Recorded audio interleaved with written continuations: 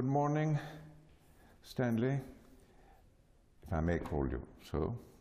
By all means. As we have been doing. Of course, first of all, we are very grateful to you for receiving us here. This is your house in Madrid, since you are a corresponding member of the Royal Academy of History, and this is a privilege to be able to sit here talking with you in this palace of the Royal Academy of History. It's also a very great intellectual privilege to be able to ask you about many questions which keep interesting us in Spain. The question I wanted to start with is whether you have a feeling about the singularity or the peculiarity of Spain, whether you think that Spain is like France or like any other European country, or you think that there is a singularity as it happens with England, or indeed an exceptional difference as it happens with Russia. And of course that would also have a relevance when it comes to talking about the Spanish Empire afterwards. The history of Spain has been probably more misunderstood than that of any other Western country. Misunderstood to the extent, in fact, that there's been a tendency sometimes to treat Spain as though it were almost a separate kind of civilization and not part of the European West. In fact, Spain is, in one sense, the most determined part of the European West, because it was a country that established itself during the Middle Ages by attaching itself to Western Europe firmly through the reconquest of the territory that had been occupied by the Muslims. That is, Spain made an effort to be part of free Western institutions and therefore put more energy into that effort probably than any other Western country.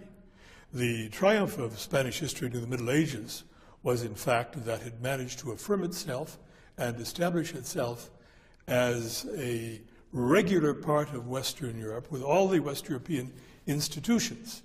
That is, it had the same kinds of political institutions with monarchy and with parliament, the same kind of Western Roman-based and Germanic-based legal institutions, the same culture with the universities, the same religion, to a large extent the same economic structure as well. Spain, in that sense, became, during the Middle Ages, along with other countries, a typical West European country.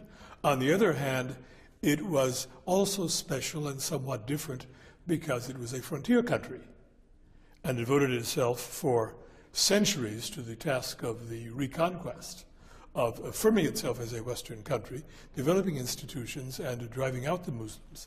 So this gave it a focus that other Western countries did not have. It meant also that Spain developed particularly as a kind of military and frontier society and did not develop in some ways economically quite as much as areas such as northern France or the Low Countries or southern England. As soon as this phase of history was completed, on the other hand, it gave rise to a new epoch of Spanish history, which again was both common and also different. Spain as part of the power system of Western Europe, but also as the new imperial empire, with the discovery and the conquest of America, with the rise of the Spanish Empire in Europe. And this made Spain, of course, not merely part of Western Europe, it always had been part of Western Europe, but a great power and the leading power in Western Europe for over 100 years. At the same time, this placed a great burden on Spanish society because it was engaged in a long series of wars. It became the leader in the religious struggle of the Counter-Reformation. It was the leader for the first half of the 16th century in the struggle against Ottoman, Turkish, and Muslim expansion in the Mediterranean. So that altogether this second great period of Spanish history was characterized by particular burdens and responsibilities which had the effect in some respects of retarding the internal development of the country. Last phase of imperial Spain in the 18th century was much happier and quiet time.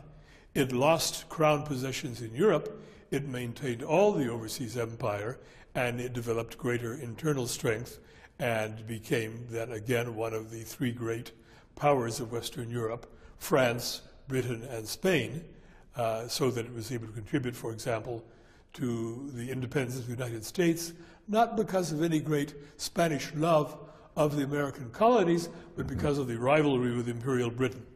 And that was an important contribution by Spain to American independence. The third general period of Spanish history, of course, was that of the 19th century, of the tremendous internal difficulties and conflicts first caused by the Napoleonic invasion, which was very destructive, much more destructive to Spain than to any other European country, even more than in Russia. Part of Russia was scorched by the French intervention, but only part of it, and only for 6 months. Spain was ravaged by years and years of war in many different parts of the peninsula, and then riven by internal conflict, so that the 19th century became a third period of difficulty and of controversy, even though Spain distinguished itself by having some of the most advanced political institutions to be found in any country in the world during the 19th century, though without the society and the economy on which these institutions could be successfully based, so that the problem of modernization, which had emerged in the 17th century, remained a major problem until it was finally resolved in the second half of the 20th century.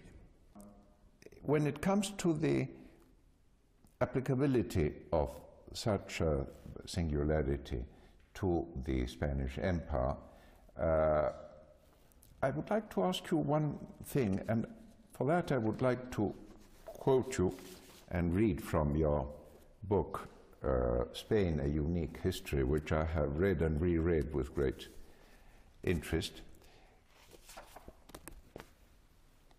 You say in it,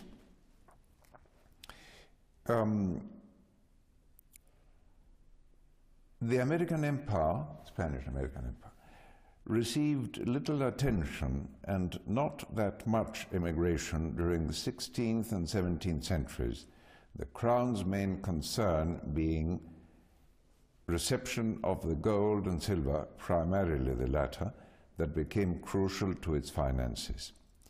The estimates are that no more than 300,000 Spaniards went to America during the entire colonial period, while not all the survivors of the journey remained there permanently.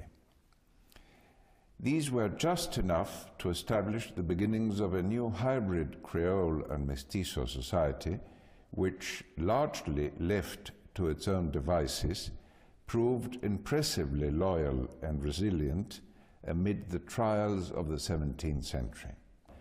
And my question is very simple. Why? Why did it last for so long? How did they manage to create a stable Creole and Mestizo society, as you say, impressively loyal and resilient amid the trials of the 17th century? Is it because the administration worked reasonably well? Why do you think it was? Well, I think this responds to a series of different factors.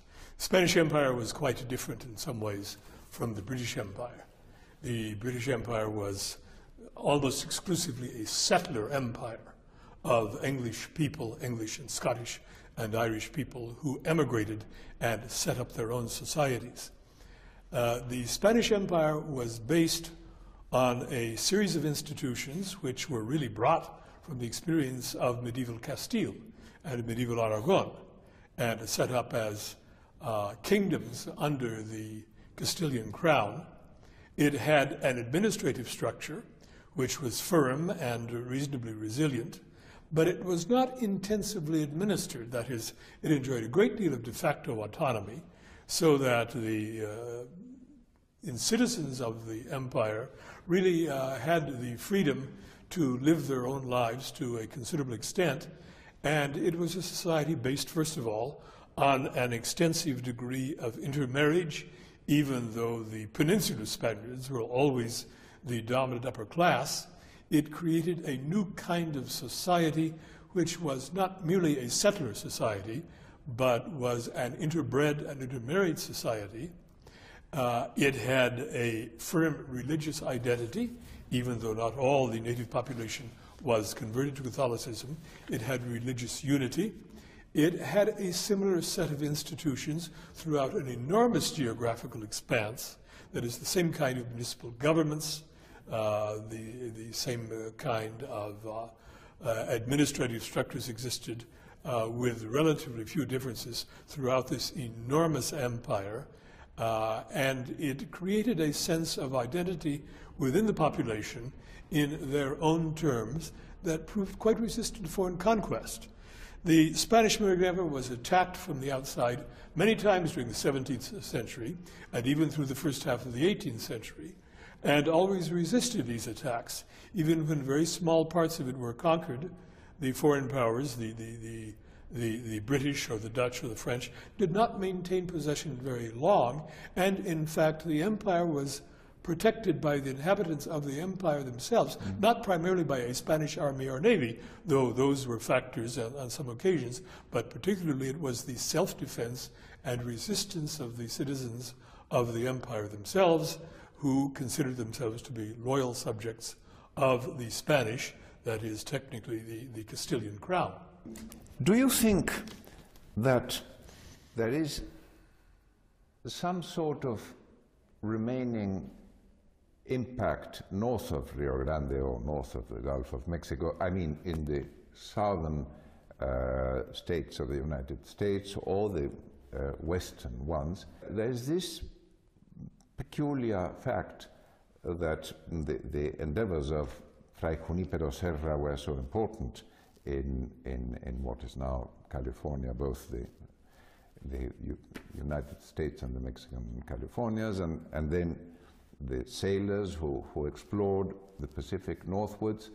There is this curious incident in Nootka Bay, actually between three powers, between Spain, England, and Russia. How do you think that certain facts, such as the boundaries, the administrative boundaries, the highways, the caminos reales, have remained in the political and administrative life of the United States of America? That's a complicated question to answer, because what one sees is that the entire southwest of the United States is full of Spanish names, as is part of the southeast as well. This was really the last part of the American empire. It was entered in the 17th century, and then in the case of California, only in the 18th century, in the very final generations of the empire. These institutions, of course, established nuclei of Spanish culture, which survived Americanization and exist down to the present day, not merely in terms of nomenclature, not merely in terms of certain aspects of local culture, but in terms of also points of formal cultural reference. For example, the use of the language, the introduction of Spanish terms into Western American English, and of course the fact that Spanish itself has always been, since the time of the 18th century, since the beginning of the United States, has always been and still is the most studied foreign language in the United States. So there are all kinds of continuities even from the 18th century, not to speak, of course, of the immigration of the Hispanic population, which became quite marked in the latter part of the 20th century. There is an Hispanic heritage which is marked in the Southwest. You won't find it, of course, in the Northeast at all. It is very regionalized, but very definite, and is responded to in different ways in various parts of the country. In California, for example, which has become virtually a separate culture in the United States itself, there's always been a kind of romanticization of the Spanish heritage. And you see that even in the way in which people in California try to pronounce Spanish terms and names at least semi-correctly. It's not the attitude in Texas, where, of course, the relationship with Mexico was determined by the outcome of a rather savage little war, and the Texans regard these things linguistically in quite a different way. But in Texas, of course, as well, there remains a great deal of Hispanic heritage. So one finds this very strongly in the Southwest, And one finds it also in terms of the high culture of the United States as well, since Spanish literature and Spanish art has always been studied in American schools and in American universities since the 18th century. This has always been a kind of point of reference, even at a time in which Americans sometimes did not have a very high opinion of contemporary Spain or of Spanish history in general themselves. So this has always remained a point of some cultural reference that has received attention in the institutions of higher learning. There's a certain contradiction involved here. If I may, curious footnote to what you've been explaining very lucidly, the linguistic heritage that has subsisted in the South or the Southwest or of the United States, and indeed has extended itself throughout the English-speaking world sometimes, have had the boomerang effect. I think linguists call it boomerang words. For instance, you invented the word alligator, which comes from el lagarto, which means the lizard, quite simply. A very big lizard, still el lagarto, became the alligator, and then it came back into Spanish as alligator. I think that is a tidy little metaphor of the bizarre workings of languages when they come into contact. The other bizarre fact is that we begin to say in Spain, to pronounce the English way, quite a lot of place names which were originally Spanish and never pronounced that way. Now it's more generally said Miami than Miami in Spain. I hope that we will stop short of saying Los Angeles in Spanish, but one never knows what will happen with all those angelic names. I wanted to ask you also your opinion on a point that I find I cannot answer myself. Is it a paradox? What is the explanation of the fact that the several centuries of Spanish presence in the New World began with a typically Renaissance attitude, philosophical, religious, Erasmian in a way,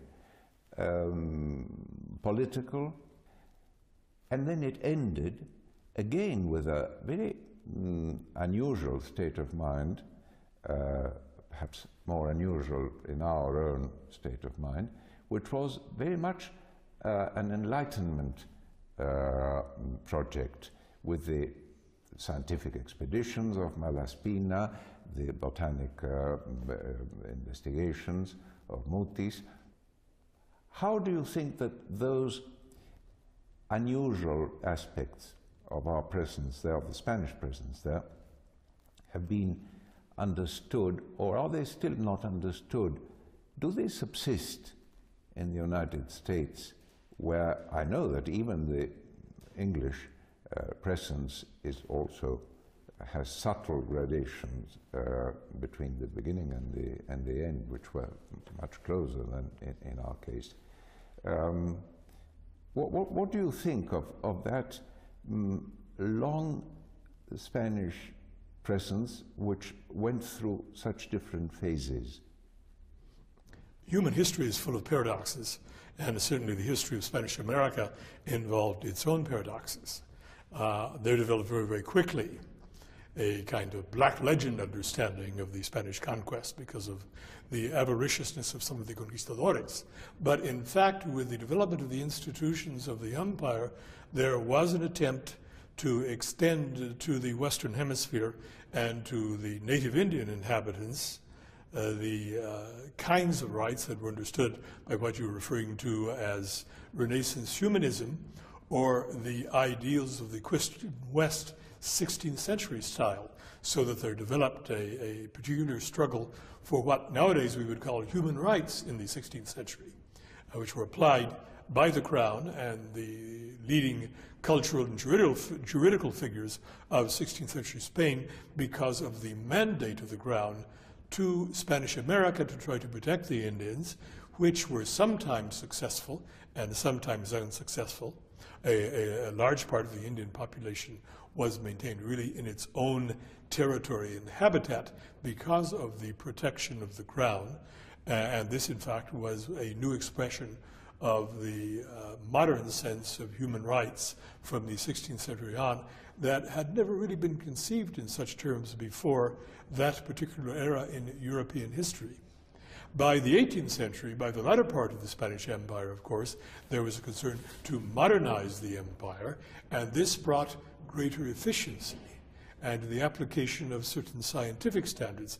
On the other hand, the tendency in 18th century culture was also, with the so-called Enlightenment, to be very elitist about it and relatively centralized.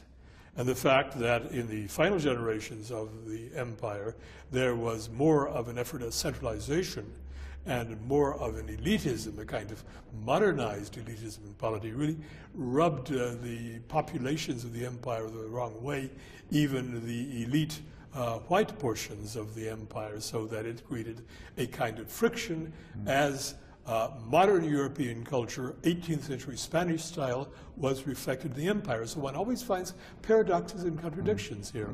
But these standards, these cultural norms, changed, but they were always applied with greater or less consistently in different forms from the beginning in the early 16th century all the way down through the last phase of the empire, late in the 18th century. Well, thank you very much, Stanley. It's been most enlightening. Since we've been talking about the Enlightenment, you've given us a very good practical lesson on it. No, thank you indeed. It's been my pleasure. Thank you.